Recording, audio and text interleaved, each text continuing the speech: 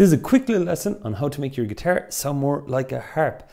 In beginner lessons, oftentimes students can ask me, they go, do you know what, I want to do ukulele and I'm thinking about doing banjo as well, and I love drums. And I'm like, well, guitar can do a good lot of those things to a certain degree. Of course, it's not the same as having the actual instrument, but it's a really good experiment in creative sounds. So in this lesson, I'm going to break down on how to make your guitar sound more like a harp. I have one done from a while back on how to make your guitar sound more like a banjo, and that should pop up above right about now. Let's get into it. Now, for those of you out there who are like, let's just do this, less explaining, I'll just say, whatever chord you have on, instead of picking each string like that, pick each note of the chord 12 frets up from where you have your fingers positioned. So 12 frets up from this one, because we're on the 3rd fret, 12 frets up is the 15th fret. 12 frets up from the 2nd fret, 2 plus 12 is 14. Open strings are ones to watch, they'll be on the 12th fret. And that's it in its simplest form. And note the way that as I go along, the tone does drastically change.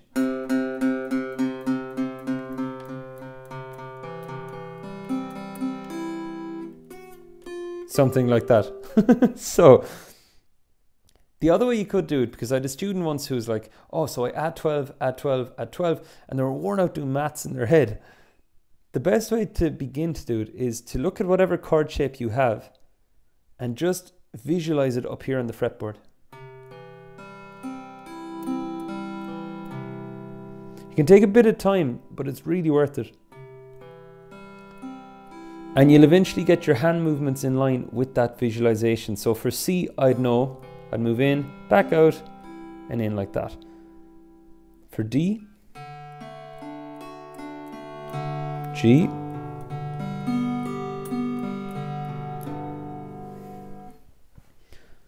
and with bar chords it works really well. Now sometimes you have a bit more tracking to do, because see the way here on the fretboard, if I go up to here, I'm all of a sudden out of frets to track this with.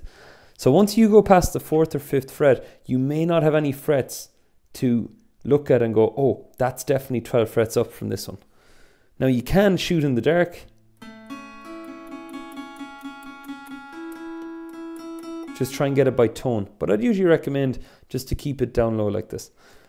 And you can use it with bar chords.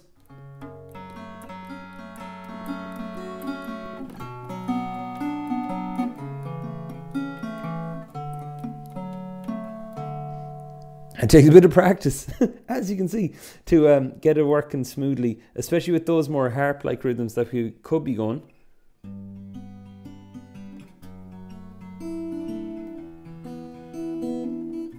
And so on. So definitely take it slow and build it up. And for anybody out there who's about to comment, dude, that does not sound like a harp. It doesn't sound exactly like a harp. It sounds relatively close to a harp. And if you ever have to play a song that you need a harp sound on guitar, it's the closest thing you're going to get, minus effects pedals and stuff like that. One example would be Cosmic Love by Florence and the Machine. That's a song that has a harp going on it that sometimes I've used to build that sound. So I think that's about it. If you want to keep up to date for future lessons, just hit subscribe below. I'd love to hear how you get on with this. So just share a comment below, or share maybe what other sounds you've gotten on guitar before that perhaps don't belong on guitar or aren't as associated with the guitar. Thanks for watching. Catch you soon.